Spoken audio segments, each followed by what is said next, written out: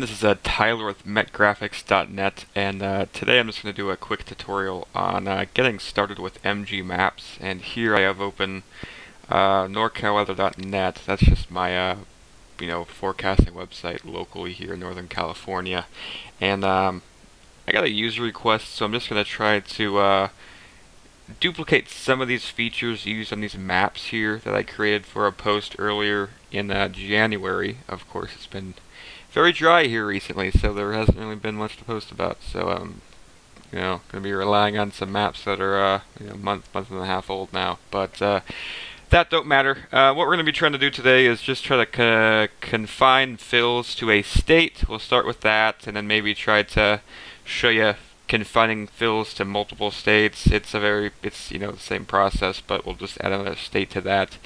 And maybe try to do this kind of jet stream here. I'm not sure if we'll get to that in this video, but we will see. And maybe we'll try to also duplicate this key here. I don't know if we'll get to that either, but hopefully we do. So I have MG Maps Lite opened up in here just to try to conserve some system resources. I have a fairly powerful computer here, but using MG Maps Pro while recording video here probably wouldn't work out too well. So anyway, we'll just start right now by adding in a low pressure symbol, and I'm just going to go to the MG Maps folder here, go to the Met symbol kit, go to pressure symbols, number 13 pack, that's the latest one, and add, let's see, maybe the second one here.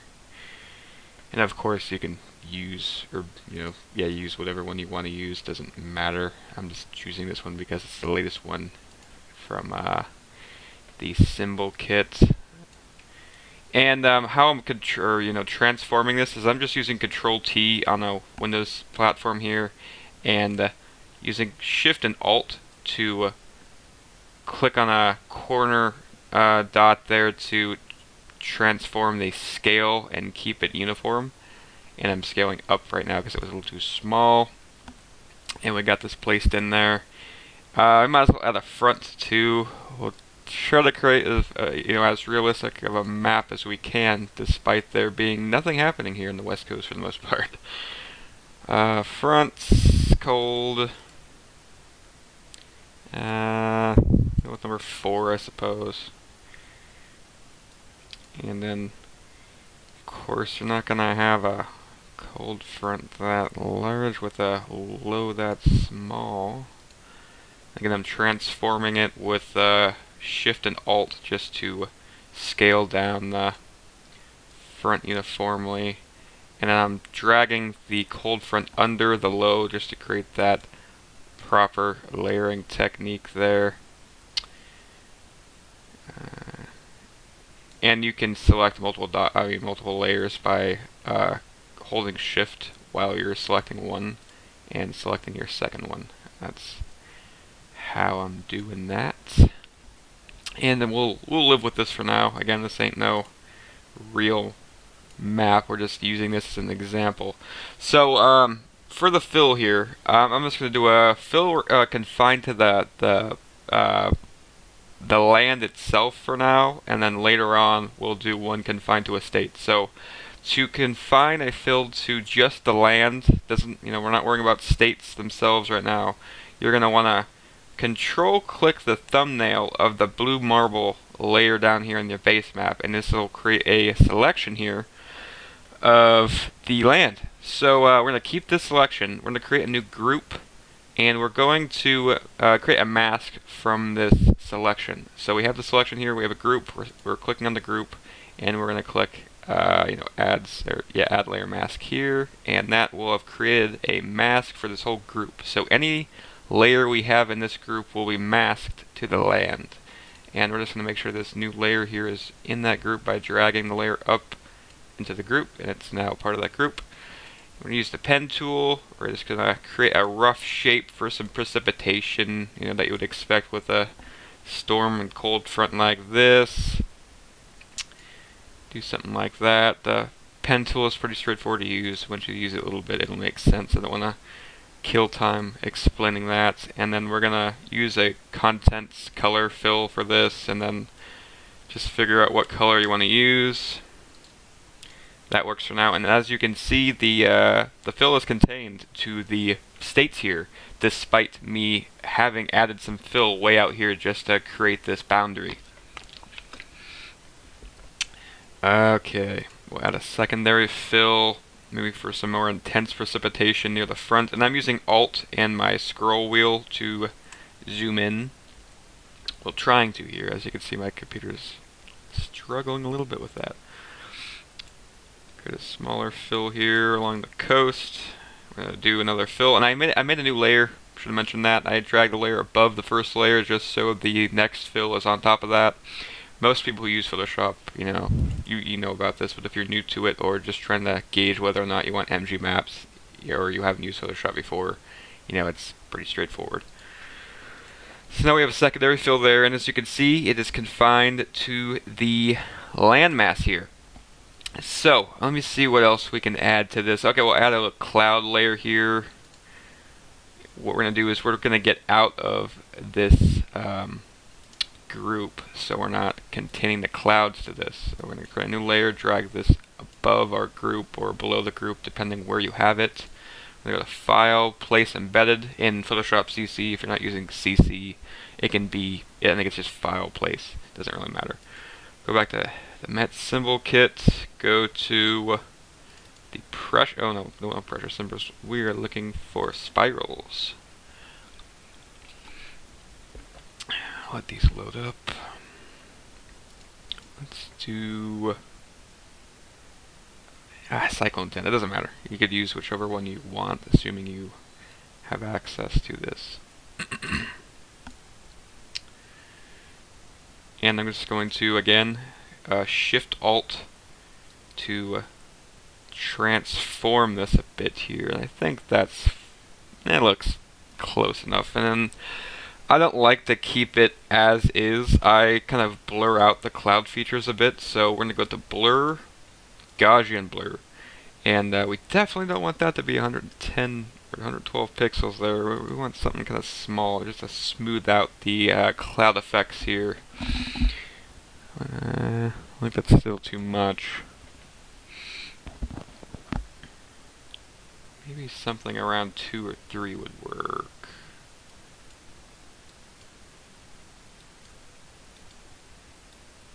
We'll go with 4. It doesn't really matter. You can choose whatever you think looks good. And I'm gonna Control T to transform this, and I'm gonna rotate it a little bit by just clicking once outside of the box here and dragging down to tilt it as the direction you're seeing it tilt downward. Hit Enter when I think it's proper to save those transformations, and I'm gonna play with the layer mode here, and I'm gonna set up the screen and see how that looks. Try near dodge, overlay just for the heck of it to see if that works too. And what I do a lot of the time is I'll make 2 layers, so I'm going to Control J this to copy it, and I'll keep one on overlay, and I'm going to try one on screen. No, that's not going to work. I'm going to try linear dodge. We'll add. I'm going to lower the opacity of the overlaid one, and maybe lower this one up a little bit too. I'm going to select both of them again. I'm going to transform it a little more by Control T, or by tapping Control T on your keyboard. I'm going to scale it down a bit, see how that looks. As you can see, my system's lagging a little bit just because I'm recording while doing this, so I apologize for that. And we'll try that. I scaled it down and rotated it back kind of the direction it was initially. I'm going to drop this overlay one to see how it looks. Maybe try just multiply. No, that's not going to work. We'll go back to screen. And we're going to live with that for now. I'm going to delete the overlay layer, I suppose. Then create another new layer and make sure it's out of this. I'm just going to get a brush tool by clicking B on the keyboard and making it a little bit smaller by using the left bracket. You can adjust your brush scale using that keybind or going up here to the settings and dropping the size by lowering this little slider. I have white selected. I'm just trying to add a bit of a glow to this area here. So I click back there. I'm going to select overlay for this here. And I'm also going to go double click on the low feature here. And add, don't want that. And add a glow to it. A black glow just to create some contrast from the background. And I also have the glow we added behind that. I'm going to duplicate that just to make it a little bit brighter. There we go. So we have some nice contrast between the low and the glow behind it and the cloud feature. So, this map, to me, I would use this map as is. But let's go ahead and contain some of these GIS features. So we're going to open up the GIS and overlays group here. We're going to select the interstate icons and confine them to a smaller area. So I'm going to grab the lasso tool by clicking and holding on this and then just selecting that, letting go on the lasso tool. And we're just going to make a selection of the area we want to contain the interstate icons to. So I'm going to start down here near San Diego. I'm going to drag up here to get I-15, I-80, I-84, 90, and then come back over here just to get to kind of the west coast. And now that we have the selection of these icons, we're going to make sure we have the interstate icons group selected, and we're going to make another layer mask. And as you'll see, when this updates, it'll contain all of them to that selection. So for the roads, we're going to go ahead and copy. We're going to go ahead and copy the selection we just made by holding Control on your keyboard and clicking on the thumbnail for the vector mask there, layer mask, and click on roads and create a selection here. And as you can see, this has created a mask of the roads, so we don't have to worry about all the stuff going on in the interior, west, and Great Basin and whatnot. Let's go ahead and contain the cities too. We will have to make a new selection with this one just because this selection we made earlier, as you can see, it cuts through Boise, Lewiston, Omak, Las Vegas, and so on. So we will get the lasso tool again, and we're just going to create an even smaller selection closer to the storm here, a theoretical storm. Again, make sure you don't clip over any cities so it doesn't cut them in half and whatnot. So I just selected them here around the more coastal areas, closer to the coast at least, and we're going to add a layer, that mask that we're going to use this selection here to confine the cities to that. So we're going to click layer mask again. And as you can see, the map is starting to look cleaner and cleaner and more refined. I'm going to go to outlines here, click on the national and state borders, and now this is the same thing I would do to confine fills to a state or states, but we're going to use a couple of state selections to confine the counties to the states. So go ahead and click inside the states you're wanting to confine fills or layers to. So I'm going to click on California, and I'm going to hold shift and click on Oregon to select both of those. And you could make the selection now, but I like to go up here to select, modify, expand, and do around 1 pixel, because sometimes these state outlines can be a little fuzzy at certain layers and in certain regions. So by expanding it 1, you don't have to worry about that quite as much. And now we're just going to go ahead and add that mask to the counties. And as you can see, they've been confined to Oregon and California, or whatever area you're doing while copying this, perhaps. And I think this is about all I'll do here. I'm going to go ahead and open up just this California map I created using MG Maps. It's customized. I just added these precipitation total areas to or adjacent to the city names. But that could perhaps be another tutorial. What we're going to do here is disable this key I created, and what we're doing is just going to confine some fills, perhaps for precipitation, to this here map. And it would be the same thing in MG Maps. This is the same layout for the most part, except for this one group up here. That was the precipitation key. So I'll disable that. I'll delete it just for the sake of this video. And as you can see, we have some of those interstate icons that are directly from MG Maps. They're in here still.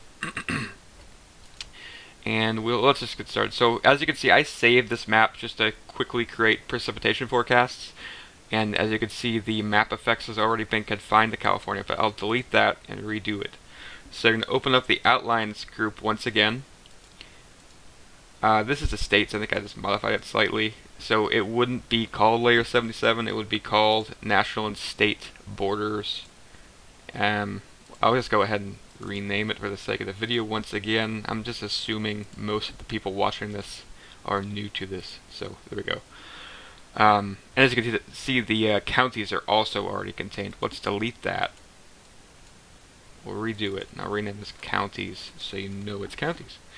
So again, make sure you have the magic wand tool selected and your national and state borders layer selected, and click inside the state or states that you want to select. So I'm going to select California. If you're doing additional states, hold shift and click other states, but we're not doing that. And again, I'm going to go up here to modify, expand, and now that I'm zoomed in, I'm going to go ahead and do 2, sometimes even 3 pixels, but I'll do 2 for this. Yeah, actually I'm going to do 1 more to round it up to 3. There we go. Yeah, we're just doing that again just because sometimes when you're zoomed in more, you kind of notice that the state outlines can be a little fuzzy and the fills you're creating inside of the selection can be a little funky. So we're going to use this selection to confine the counties to California. Once again, by clicking on counties or whatever layer you're confining to a state outline, a state selection. I'm going to go ahead and mask that. And we're going to copy the same selection here to California by holding control and clicking on the thumbnail for the selection, and we're going to add this here to the map effects group or whatever group you might be wanting to contain your fills to. So I'm going to add a mask there, I'm going to close this, and now any fill inside this group here will be contained to California. So I'm going to grab the brush tool just for instance and create some precipitation a precipitation forecast that isn't quite accurate, given it is mid-February and quite dry here. So, so I just selected the color. I did a light green. I have my brush. It's a soft brush, or you can even use the pen tool, whatever one you want to use. I'll do that in both ways here. So I'll just go ahead and create this fill, and, assuming this is maybe 1/100 of an inch of rain. Change the color to a darker green for the next fill. I'm sure you know what you're doing when it comes to creating it, or creating a forecast map, and then add some darker green along the coastal areas here, maybe in the Sierra, and get some yellow. And you can do this on separate layers. I actually recommend doing that. Each color on a separate layer. We'll do that for the yellow here. Okay, so that's just how you would do a fill with the brush. We're gonna go ahead and do it with the pen tool, just in case you want to go with a more refined or sharper outline. So I'm just gonna create some fills with it here, or create a selection with it. And the reason I'm making sharp outlines outside the state is because we don't have to worry about what shows up outside of the selection here. So you don't have to, be very accurate outside of your fill area. So I have the selection here for inside the state. I'm going to right click, fill path, contents color, and how you get the color selection is you click on color, you click out of it again, and it'll bring up the your color picker here. So we'll just do a green, enter, delete path. I'm going to create a new layer for the next fill in this. Going to add a fill for the coastal areas and coastal mountains and the Sierra.